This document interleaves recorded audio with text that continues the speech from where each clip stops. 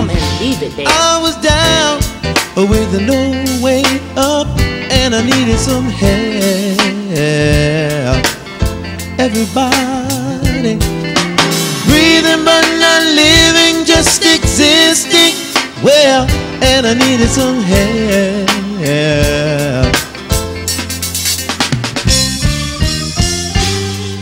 Somebody told me that Jesus will set you free.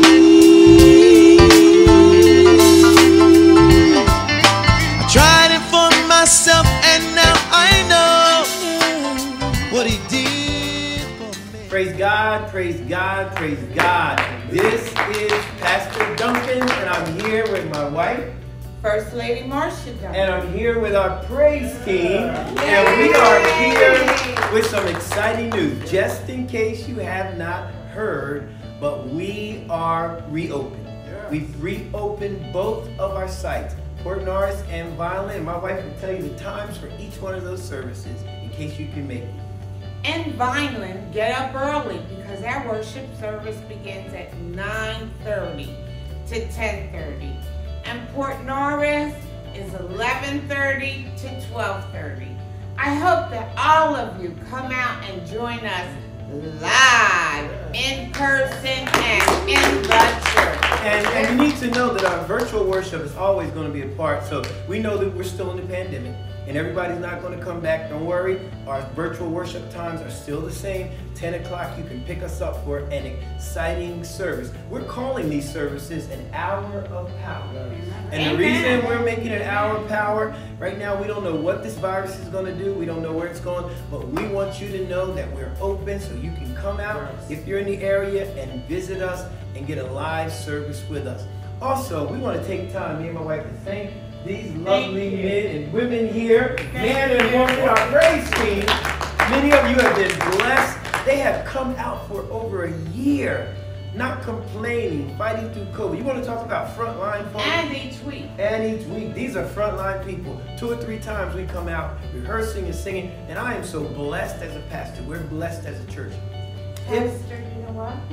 We forgot about our musicians and our tech people. Oh, that's right. They come out every week too. The musicians. The hours are long. Okay, but the musicians are gone. All we worship. have is our assistant minister of music. Come on up here so we can bring you in. Oh, Dion. Yeah, Yeah.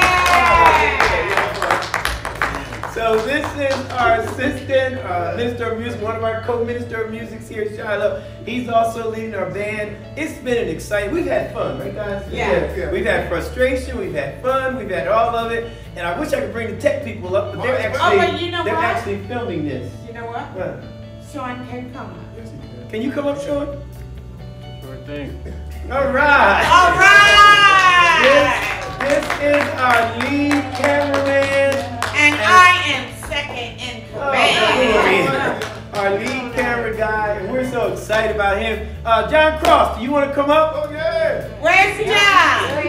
He just waved. He's waving for the sound. So anyhow, we want you to know that we are open, and please pray for us. Yeah. And you don't have to worry. We've overdone our precautions, and you can be safe when you come to Shiloh. We just want to say this to all of you. Come on out with us, and we're going to give you a big welcome right now. 1, 2, 3. Welcome back! Praise God. We thank all of you. God bless you. Come on, and bless the Lord with us on this Sunday morning. Yeah, come on. Y'all ready? Y'all ready?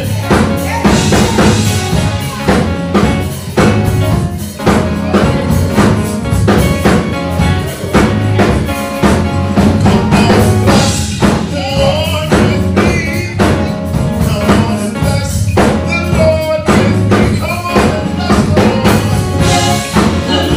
with me.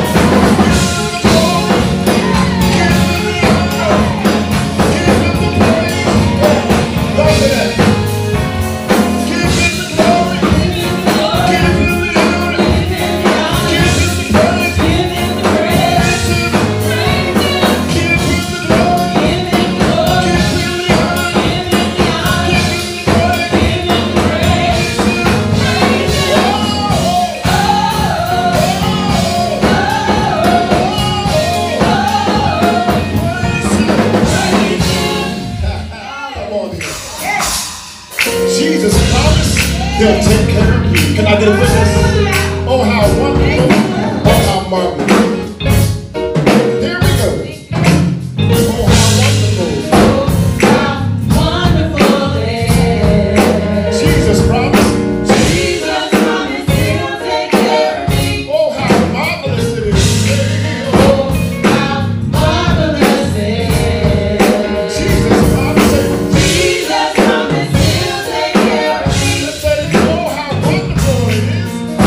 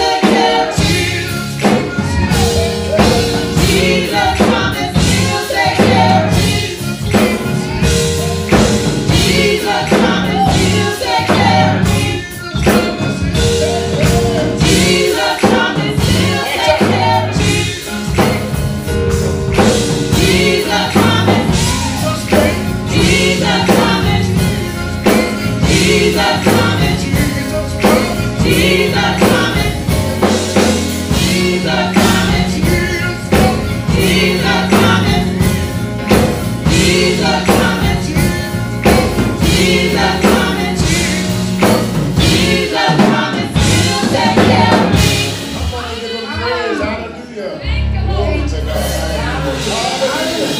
You made your promise. Give him praise. Give him praise. He'll take care of you. Hallelujah. Hallelujah. Thank you, Jesus.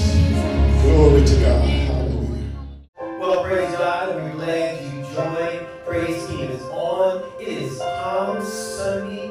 We are leading into the time of resurrection and Easter service. The resurrection power of our Lord Jesus Christ. I don't know about you, but I'm excited about what God is doing at this time. Pandemic might have been scary for some people, but not for us, because we've been leaning and depending on God. We go into a very familiar passage of scripture. We're talking about Palm Sunday and Jesus' triumphant ride into Jerusalem. So go with me to Matthew chapter 21. We're going to begin reading at verse 8. Matthew 21. I'll read down a few verses, all right? You have it? Here we go. A very large crowd spread their cloaks on the road, while others cut branches from the trees and spread them on the road. The crowds that went ahead of him and those that followed shouted, "Hosanna to the Son of David. Blessed is he who comes in the name of the Lord. Hosanna in the highest heaven." When Jesus entered Jerusalem, the whole city was stirred and asked, "Who is this?" The crowds answered, "This is Jesus, the prophet from Nazareth in Galilee." Jesus entered the temple courts and drove out all who were buying and selling there. He overturned the tables of the money changers and the benches of those who were selling doves. "It is written," he said, "My house will be called a house of prayer, but you are making it a den of robbers." The blind and the lame came to him at the temple, and he healed them. But when the other priests and the teachers of the law saw the wonderful things he did, and the children shouting in the temple courts, "Hosanna to the Son of David," they were indignant. "Do you hear what these children are saying?" they asked. "Yes," replied Jesus. "Have you never read from the lips of children and infants, your Lord hath called forth your praise?" And he left them and went out to the city to Bethany, where he spent the night.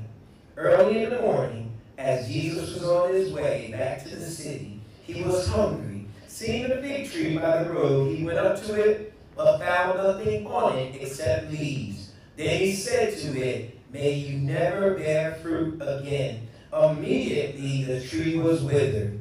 When the disciples saw this, they were amazed. "How did the fig tree wither so quickly?" they asked. Jesus replied, "Truly, I tell you, if you have faith and do not doubt, not only can you do what was done to the fig tree, but also you can say to this mountain, 'Go throw yourself into the sea,' and it will be done. If you believe, you will receive whatever you ask in prayer." I know I read a lot, but I want to set this text up for you. I'm going to tag this text with "Say what you mean what you say, and then live it." Say what you mean what you say, and then live it. You know, when we read a story or see a movie, we identify mostly with the hero of the text, or the hero in the movie. You know what I'm talking about, the one who does the right thing, the one who fights for what is right. Most of the time when we see this hero, let me get for instance like a war movie, and if someone is captured and being tortured by the enemy, we identify with that hero who has made up his mind that no matter what they do to him, he's only going to give them the name, rank, and serial number, No matter how bad they torture him, we think that's a hero. That's what you're supposed to do. And then he throws in a few of those quips, you know, like, when is the fun going to start? After they just got done waterboarding him. Or he talks about, my mother hits harder than that. Or if you're a woman and you're watching Cinderella, you never identify with the evil stepmother or the evil stepsister. No, you always are Cinderella, the one who is treated wrongly, done wrongly, but then is vindicated in the end of the story by putting on that glass slipper and riding off with the prince. We always identify with the hero, and especially when we read our Bible. You know, we are always the one who is standing up for faith. If we read the story of David and Goliath, who are we? We are not those cowardly brothers of David. We are not those soldiers or even cowardly King Saul. We identify with David. We say, my faith is strong enough to do what David did. And so we identify with David when Goliath comes out and makes that bold challenge to any man that will come and insults God. We feel like David felt when David looked at him in 1 Samuel 17, verse 45, and said, look, you come at me with a spear and a sword and a shield, but I'm coming to you in the name of the Lord of hosts, the God of the armies of Israel, who you have insulted and defied this day. David was strong. He was not scared, and that's who we identify with. Well, think about Shadrach, Meshach, and Abednego standing before King Nebuchadnezzar, and they heated the fiery furnace hotter than it's ever been heated. And all of a sudden, we're watching them as the king says, "Thou or burn." And we look at them as they look at the king very nonchalantly and said, "O king."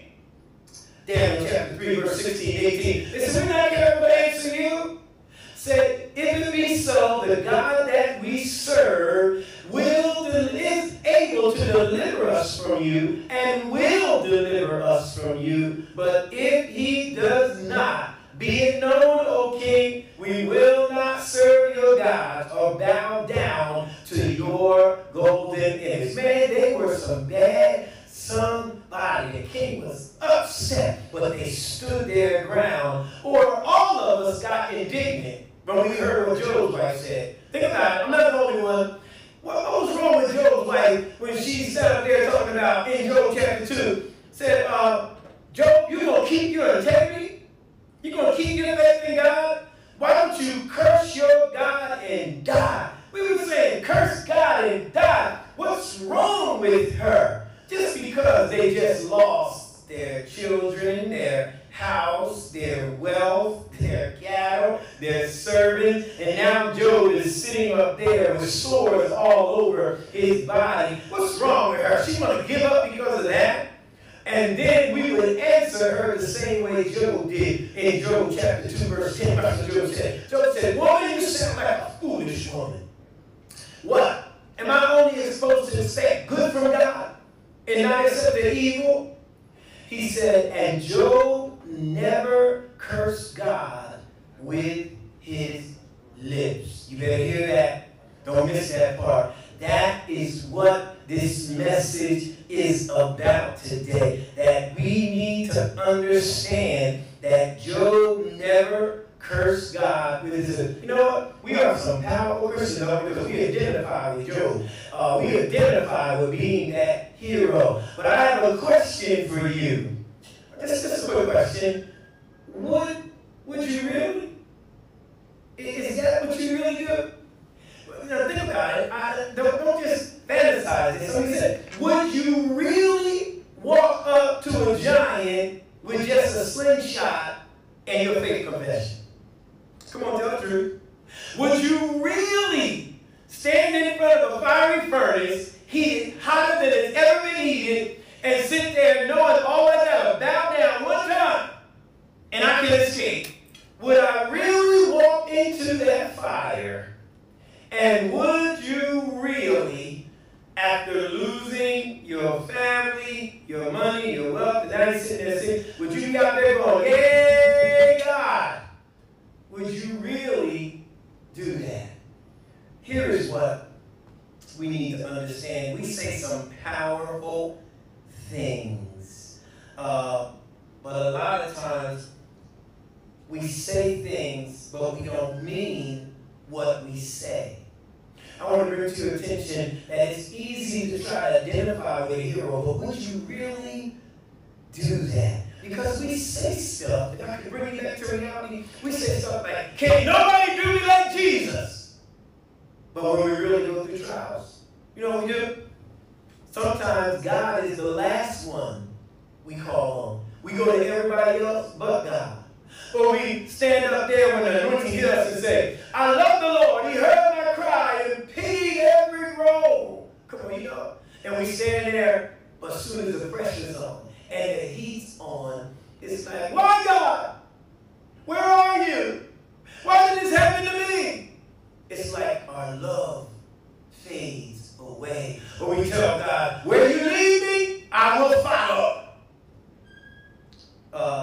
And we want to pick up our cross and follow God. That is until you get a new job or a new boyfriend or a girlfriend or get some economic freedom. Then God can't find you. Your cross is the last thing you want to find. As a matter of fact, you say stuff like, I sure was pastor, but stop calling me. I got somebody. Don't you know I'm working?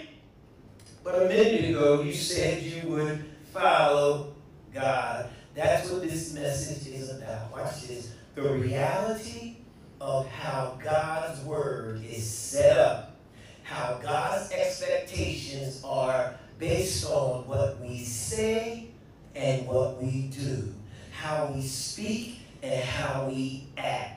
You need to know that what we say, God wants us to be true to the words we say. But I really died for my faith. Dietrich Bonhoeffer did.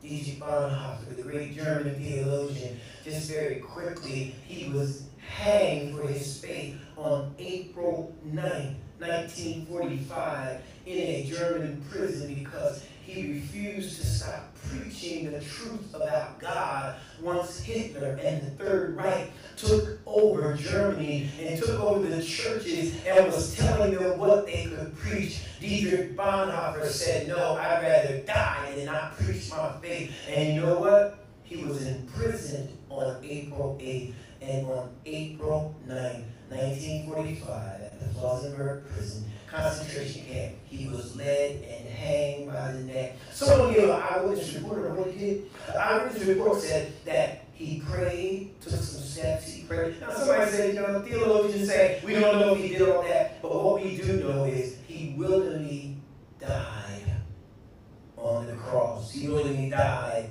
by hanging because Jesus died on the cross. Bonhoeffer left us. One of his greatest works is called The Cost of Discipleship.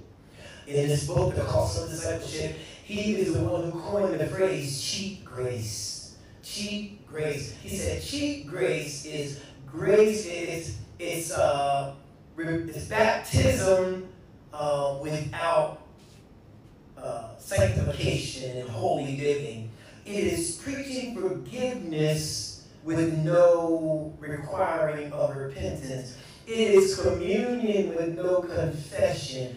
It is a cross with no Christ. It is grace with no discipline. It is asking God for everything and not living for God. Cheap grace. Let me hurry to get there. This message is going to show you the real cost of our discipleship on this Palm Sunday. The real principles that this message is going to teach. Here's what this word says, that everything in the Bible is set up by say what you mean what you say, then live it. Don't lose that.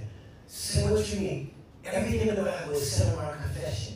Our confession leads us to a truth. The truth we speak out. And then we live the truth we speak, and we get blessed.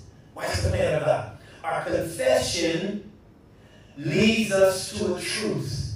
We speak that truth, then we live it, and we get blessed by what we say. The whole principle of God, the principle of Scripture is based on this formula. Say what you mean what you say, and live it. Many people have lost their blessings because you say stuff and you don't even plan on defending it. You don't live it, but you need to do that. Everything in the Bible is set up on us saying what we meaning what we say, and living it. What am I talking about? Romans, our salvation, Romans 10, 9, and 10. Listen to the verse. Even our salvation is based on say it, mean it, live it. Look what he said. If thou wilt confess with thy mouth the Lord Jesus Christ and believe in your heart that God has raised him from the dead, he said, thou shalt be saved. For with the heart man believeth unto righteousness, but with the mouth confession is made to salvation. With the mouth confession is made to salvation. I feel my help coming right now. Listen to me. Maybe you don't get a blessing because you're not speaking blessings. Proverbs 18 and 21 says, life and death are in the power of the tongue. You need to understand life and death are in the power of our tongue. Many of us don't realize God has set this thing up so we can speak our way through. What are you speaking this morning? What are you saying today? What mood are you in? What attitude do you have? Have you spoke life over your life? Or have you just sat there?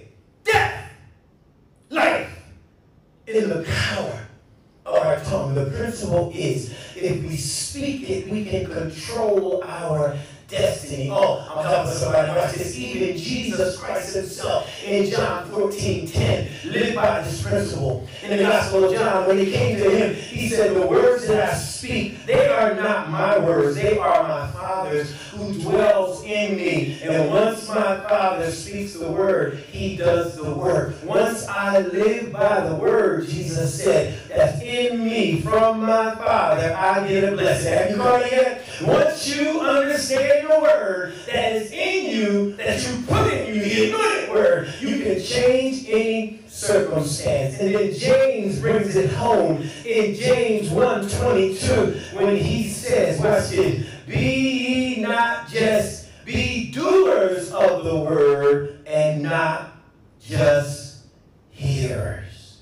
Oh, this is a powerful principle. Say it, mean it, live it. You can knock demons out of your life. Say it, mean it, live it. You can change your circumstances. Now, I know you say, well, Pastor, that's good. But what does this have to do with Palm Sunday? I'm glad you asked, because I was looking at this text, which is the traditional text for Palm Sunday, and I said, Lord, I've preached this 1,000 times. What do you want me to say? And all of a sudden, I got a revelation from God that came forth where the Lord said, I want you to see something. Jesus fulfilled the prophecy by riding into Jerusalem while palm branches were being strewn around. He fulfilled the prophecy in Zechariah 9. He fulfilled the prophecy of being the Messiah. He left nothing out. But I want you to look close at that text. Those who left me already, you will miss the best part of the sermon. Because in that text, there was something. It says there was a multitude, verse 2. We'll start at verse 1 and 2. That spread palm branches and their clothes all over the road. And they were hollering, Hosanna! Hosanna! Blessed is he who comes in the name of the Lord. And they were calling him, Hosanna! Son of David! Blessed is he who comes in the name of the Lord. But the problem is, they said it, didn't mean it. How do I know? Because they didn't live it. What are you talking about, Pastor? I checked through the scriptures, and we found out where were these shouters of Hosanna when Jesus was being crucified? Where was he when Jesus was hanging on the cross? Where was he when he needed faithful believers to hold on as the stone was rolled away and he was resurrected? Check the scripture. Where were they? They had abandoned Jesus. Everyone ran away. And God gave me the principle. You can be praising God, shouting to God, calling Hosanna, and not really know him. And because you don't mean what you say, you miss all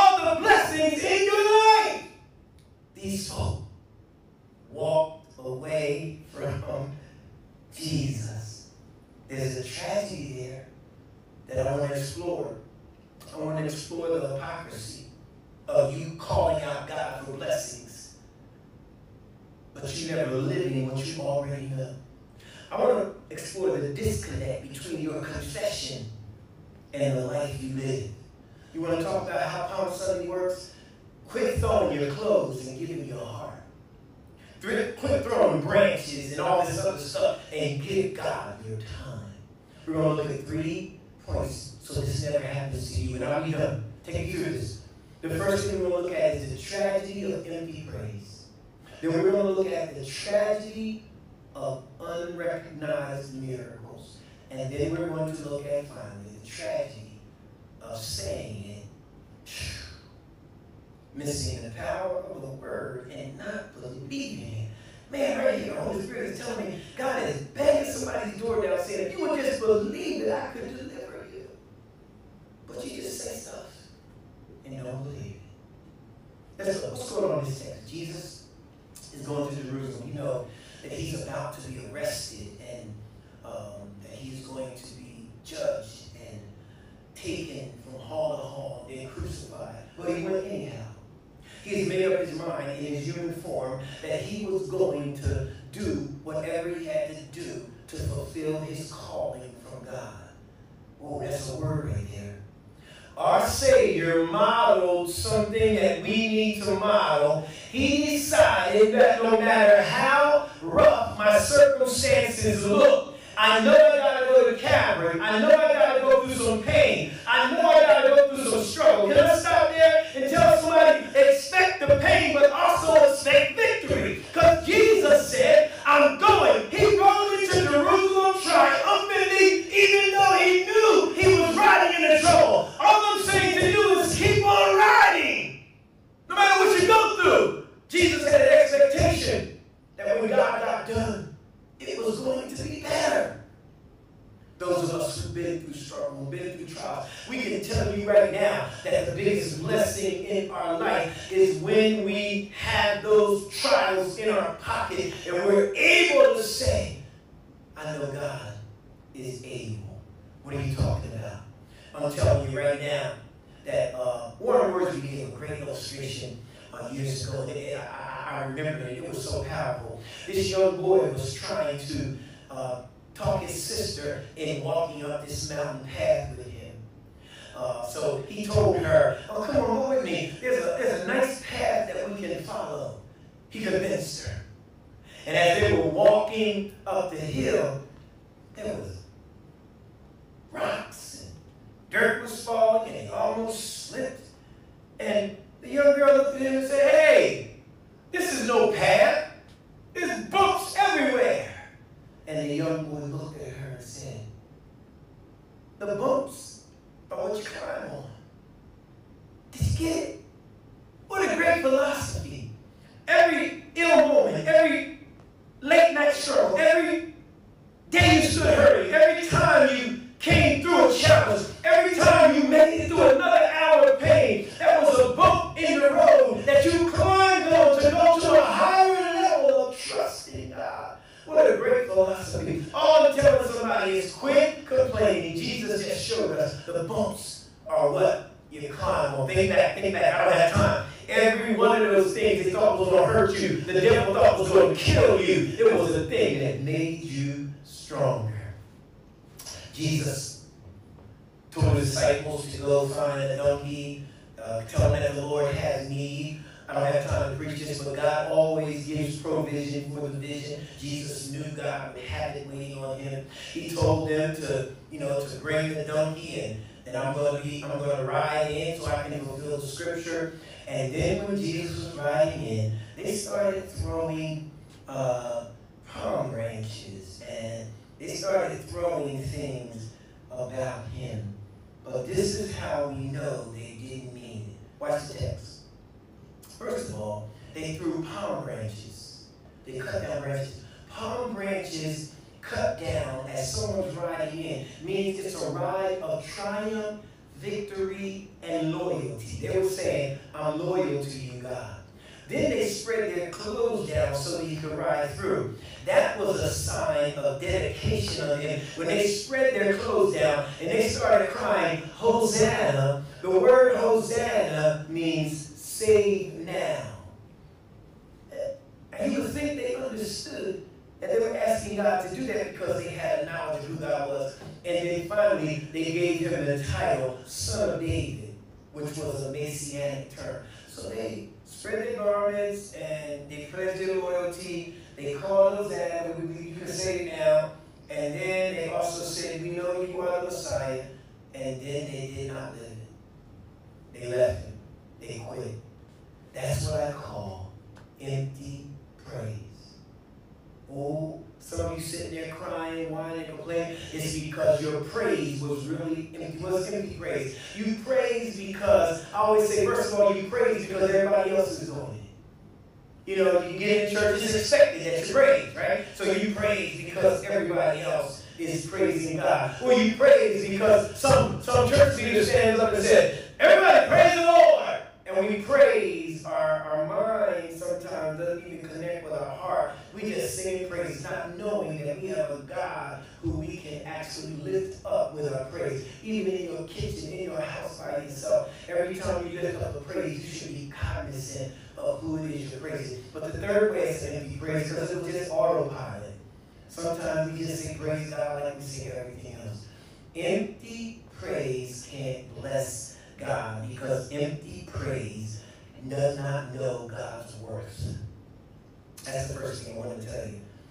The reason you can't mean what you say and say what you mean and live is because you don't know God's worth. If you knew God was worthy, then you could do that. But you got to get to a point where you understand. Some people like us, we just glad God lets us praise him.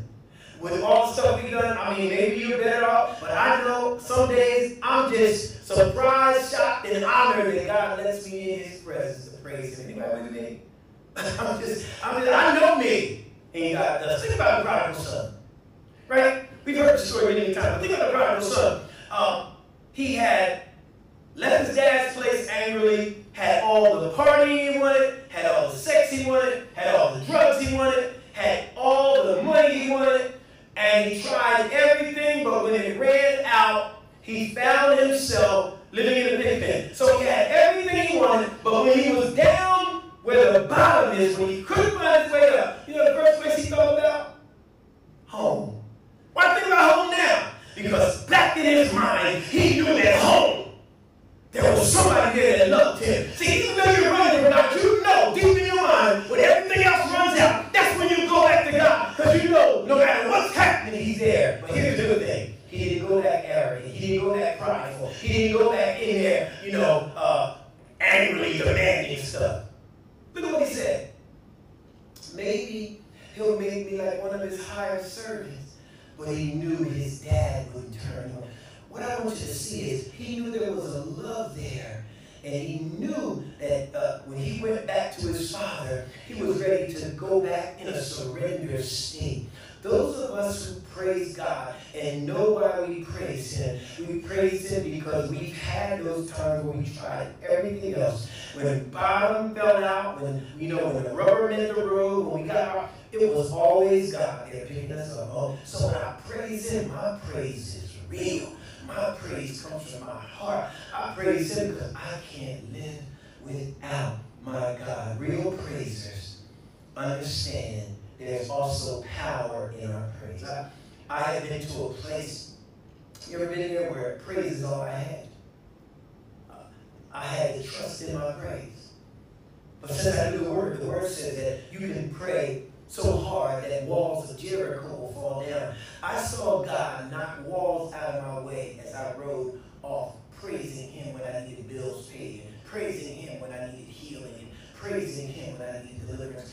And all of a sudden, when you look at the Bible, there's some jailhouse rock praise where Paul and Silas at midnight, I love that, at midnight, I love that, I said at midnight, the darkest hour, they began to praise God. So real praisers understand. Then Jesus went to the temple, right? Kicked out the money changers. We want to see that. But there's one more point about praise. When you go down to that 15th verse, look what it said. and the chief priests and the scribes saw, and all the children were saying how wonderful God was, and they got indignant. Follow this. They began to praise God. And then Jesus answered them, out of the mouth of babes, I don't look at the text, and sucklings thou hast ordained praise. Look what he was saying. He looked at them and said, haven't you heard? What Jesus was telling them is, and I like this because sometimes the reason many of us fail is because we don't have enough word in us. This was first saying, the origin of that scripture is Psalms 8 and 2.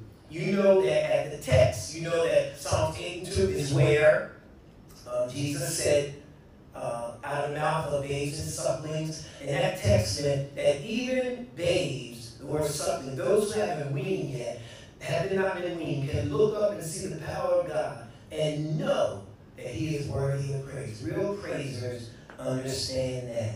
Not only that, but the tragedy of unrecognized miracles. Look what happened. They left. Jesus came back. He cursed the fig tree. I got to move where I cursed it with me. He cursed the fig tree. And when he cursed the fig tree, the Bible said that the disciples looked at how fast it withered. And the text said they were surprised. They were surprised. His disciples marveled that the fig tree was withered. I know this can't be right. I mean, that lets you know they didn't mean what they said. It's what they mean. Because at this late date in Jesus' ministry, you know how many miracles they saw God did? What they should have said, or what they should have known is, by this time, whatever God says, he does. They should have been expecting the tree to wither. That's many of us. One of the problems is, we do not take our prior confessions of God into our new trouble. Oh, that's good. I'll say it again. You would take a whole lot of time out of your misery if you remember what God has already done and take your prior confession. Because you know, when they saw Jesus feed the 5,000, they saw him open the eyes of blind Bartimaeus. They saw Jesus turn water to wine. They saw Jesus raise Jairus' daughter. They saw him take the demonic up the deer and get the demon out of him. They probably went around talking about how bad Jesus was and, oh, look what he did. But you know what? They didn't recognize or they didn't remember that confession. And every time we disconnect what we say because we didn't really mean it, hello, then we don't live it, we fall into another trap. There was an addict, an addicted person who got saved and became a believer. And his buddy said, man, you don't really believe all that miracle stuff in the Bible about Jesus does miracles. He said, yeah, I believe it. Because I've seen Jesus do a miracle. He took crack cocaine and turned it into a living room set. He took crack cocaine and turned it into bedroom sets for all my kids. He took my crack cocaine and got us a new car. All he was saying is, I believe it because I know I've already felt the miracles and seen the miracles of God. You got to understand that if you don't understand or you don't remember telling somebody how good God was, and you don't bring that into the pain you're suffering now, the devil's going to win. Say it, mean it, live it. Let's go to our last point. But before we do that, I need you to understand something about understanding unrecognized miracles. Your problem is you're looking for a tree to fall. You're looking for something big to happen when you don't realize that if you don't recognize the little things, like you're still here, like what God already did, you'll never be excited about the big things. What am I talking about? Joni Eareckson Tada, you know her, she's a young lady who is a paraplegic, who has led a whole lot of people to Christ, love the Lord. She tells a story about laying in bed 2 o'clock in the morning. She said, my husband Ken was laying next to me. He was sleeping, snoring softly. She said, but at that moment, he didn't know I was biting my lip not to wake him up. She said, usually my paralysis and my late night insomnia leads me to be claustrophobic, but this was different. I had searing pain in my neck. I turned my head on the pillow and I would have tried to get some comfort, but all of a sudden there was a sharp pain that shot even further. I didn't know if I was going to live. And I said, I can't wake up my husband. His alarm's going to go off. He's got to go to work. She said, Lord,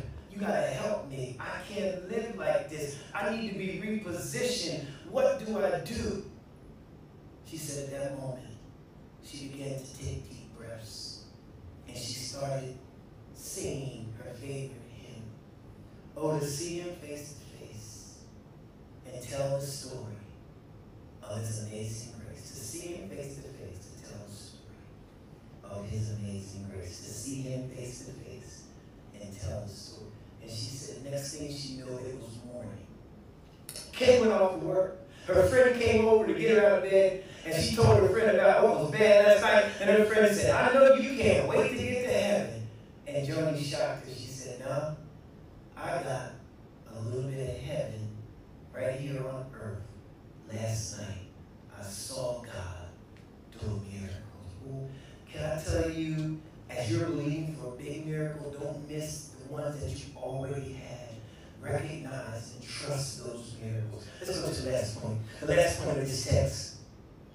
The tragedy of saying it and not meaning it. So this is the last verse. Verse 21. Jesus, when the disciples were fascinated by this, Jesus actually answered them and said, if you believe, you know all the stuff you've been saying, you not only will do what I did to the fig tree, but you can say to the mountain, be thou removed, be thou cast into the sea. Here's what Jesus said. The biggest tragedy in this text is that these disciples found themselves saying all kinds of confession, had empty praises, didn't recognize the miracles that God had already done, and they found themselves not able to live through the present situation. What am I saying? I'm telling you that many people have walked away from God. The scripture tells us about Alexander and Hymenaeus, how they walked away from God. The text said they made shipwreck their faith because they got to the place and they were turned over to Satan. Shipwreck about your faith means this. It means that you whine and complain so much you might not even be saved. Because you said stuff that you didn't mean and you never lived it, so you don't know what's real. How can you turn a believer over to Satan? You can't, but you can turn somebody over who never really grasped it. Children of Israel, Ananias and Sapphira. Here's what I'm telling you to close this up. Respect God's word. Respect the God who's been keeping you and loving you and blessing you. Trust him. Respect yourself. When I was growing up as a child, there was a song in the 70s by a faithful singer that said, respect yourself. And if you can't respect yourself, ain't nobody gonna give a good cahoot. Nah. What does it say? If you don't respect the you that God has made, the fact He let you in His family, then you're never, ever going to tap into the blessing. Because our lives are lived by this formula. Say what we mean what we say, live it. Our confession leads us to the truth. That truth leads us to something we speak. We live it, and we are blessed. As Pastor Dunkins saying on this Palm Sunday, stay blessed and learn to love the you that God made. And if you say it, mean it, then live it. God bless you. Take it to him and leave it there. I was down with no way up, and I needed some help. Everybody breathing but not living, just existing. Well, and I needed some help.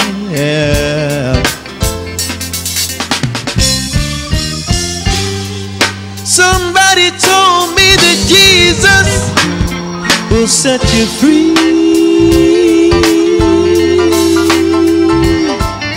I tried it for myself, and now I know what He did.